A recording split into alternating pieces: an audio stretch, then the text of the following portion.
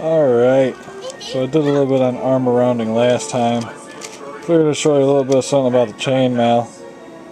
Never mind the music in the background, the noise and whatnot. I got some movie, a little Indiana Jones going in the background, because when you're working on chainmail, it helps to have something in the background so you can rest your eyes a little bit, have a little something to listen to. You know, don't want to focus too hard, might burn out. Now, what I got here is a sheet of 6-in-1, and what that means for those who don't know is that for every one ring you have 6 connecting rings going through it.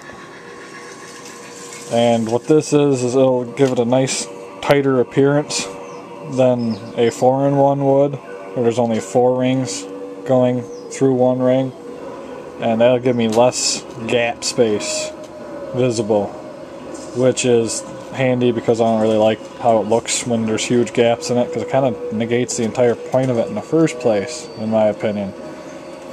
Now, I already have it started. I'll make a separate video later to show you how I make these rings in the first place. As you can see, I have a nice tub full of rings that's cut up, because all I'm doing is I'm taking a 16 gauge spool of galvanized steel. Pretty soon I believe I will actually upgrade to some stainless steel, since I found a place to buy it from that's cheaper than the galvanized.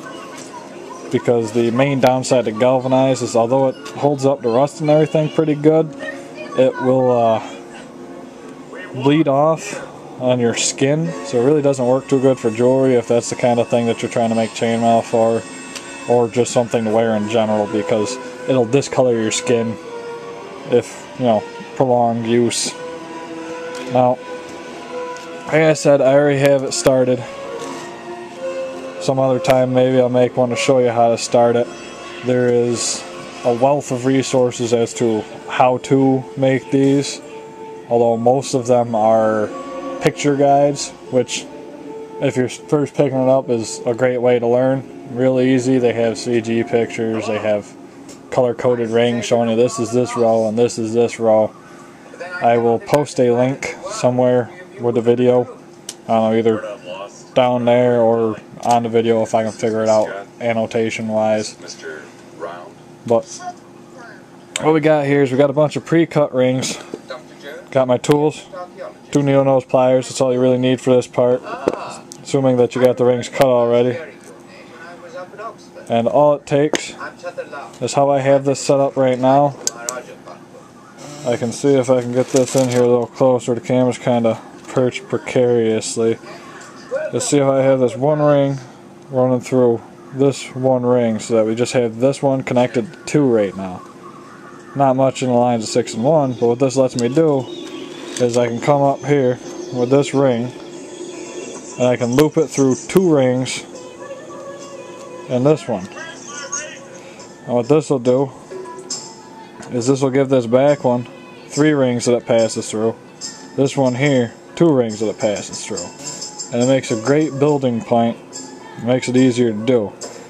I'm then going to take the other end of it and bring it up behind this row of rings. And that'll slide right through like so. At this point, we just kind of pinch it closed.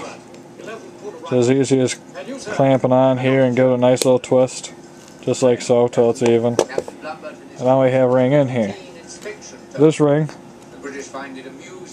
has these 2 that it goes through, and it goes through these 2 here. And then the next outer row will also come through here, and that'll give it the 6. Now what I will do is I will try to zoom in a bit for the next one, see if I can let you see a little better what I'm doing here. If my hands are in the way, I apologize. I've got these big sausage fingers. Now what this is doing, you can see how we got the opening here. We're going to slide this under these 2 rings here. Now we lift it up. Now what you see, you can see how it goes underneath this one and it comes on right in there. We then spin this sideways, so this piece, which is now on the bottom, as you can kind of make out. Let me get some backing here. Top, bottom. Slide this underneath these rings here. You might have to push them back a little bit to get it in there. And this will go through 2 rings here. This back one and this front one. And then again, you give it a nice little closed pinching.